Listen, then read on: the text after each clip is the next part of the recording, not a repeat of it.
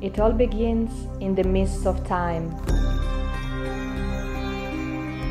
As he walks by, a man sees small puffs of white on the branches of a shrub.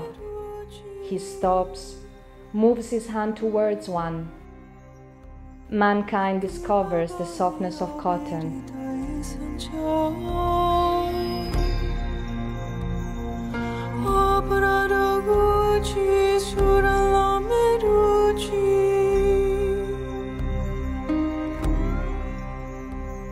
Today, 40% of all textiles are cotton.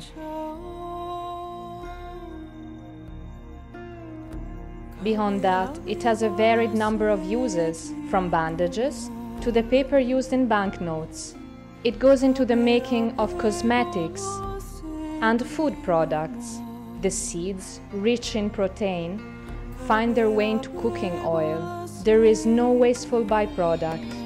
Everything will be processed for soaps, fertilizers, fungicides, pesticides, and even plastics. Cotton really is white gold.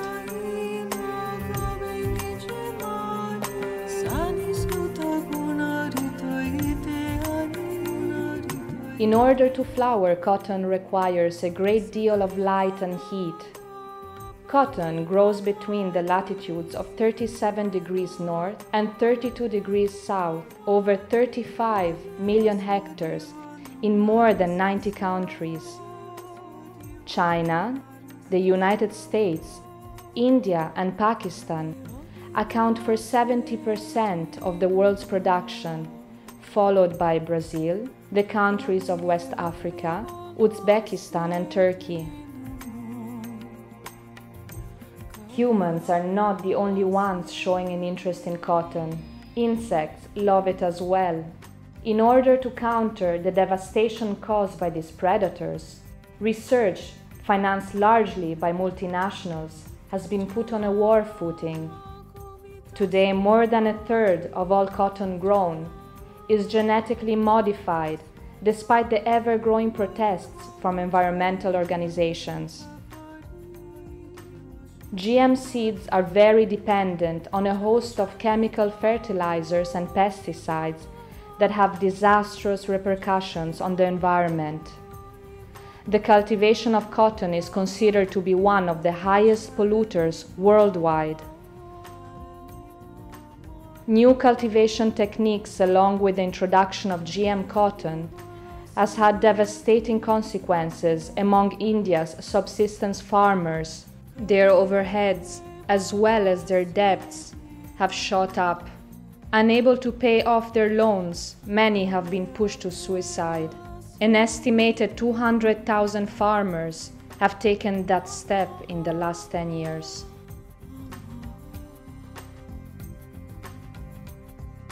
In recent years, all this damage led to a reflection on a cotton more fair, more just to nature, an organic cotton, grown without chemical fertilizers or pesticides or GMOs.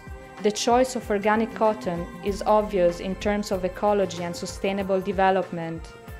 Also, organic cotton avoids small producers to get into debt by allowing them to make themselves fertilizers and seeds instead of buying them.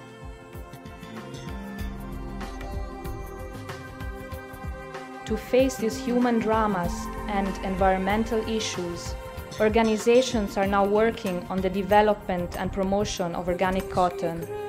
Kapas is one of those communities working in southern India.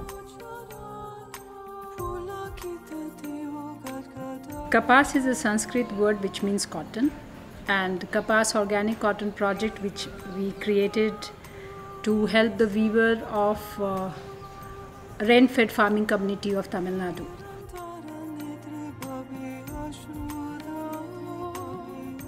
Kapas is an organic cotton project which is started with 3 partners, Bestseller Fund, CCD in Madurai and Upasana in Auroville.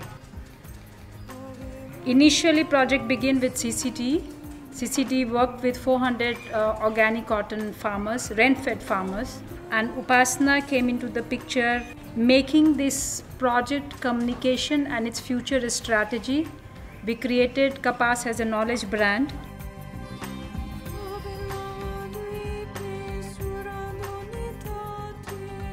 Cotton Project, like Kapas, wishes to reposition the concept of organic in India for the farming community, to support them and also bring out a healthy lifestyle.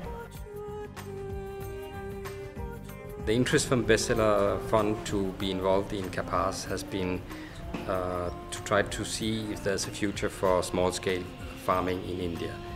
Still in India, 600 million people are living in small-scale farming, but they are increasingly threatened by the changes in India.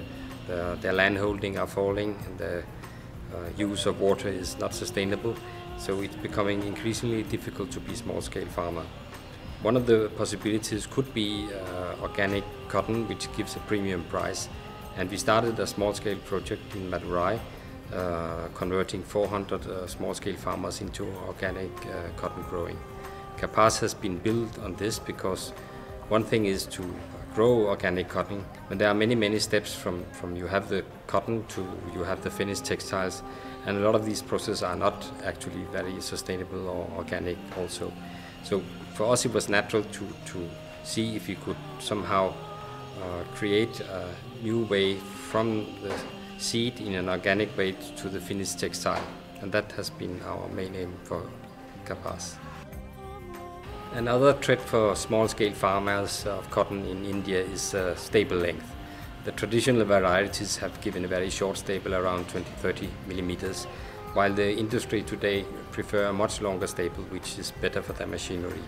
So the market for small, short staple cotton is becoming more and more difficult, and the prices are lower and lower. It will be very difficult for the handloom to survive. It will be very difficult for khadi to survive. Country of modern India would have khadi, and what phase of khadi that would be, and what will happen in India of handlooms of India, which India had been proud of so far. It's a serious question. Organic cotton cultivation accounts for only 1% of worldwide demand. Even though India is the largest producer of organic cotton, much needs to be done in order to develop further organic cotton within the country and all over the world. Even if organic cotton is safer and non-allergenic for the consumer, it nonetheless remains only within the purview of the few.